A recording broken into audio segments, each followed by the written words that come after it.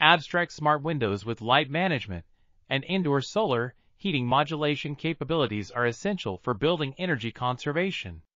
A new strategy was developed to create poly and isopropylacrylamide coolefinic acid (NiPM-CoA) base chain/microparticle hybrid (CMH) suspensions for liquid energy-saving windows.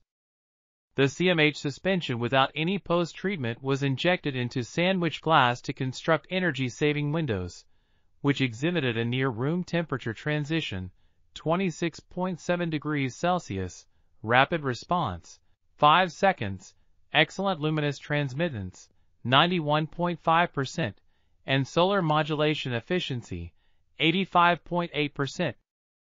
These results demonstrate the potential of this material for energy-efficient windows. This article was authored by Jichang Li, Pengyu Gu, Hongyu Pan, and others. We are RTCLTV.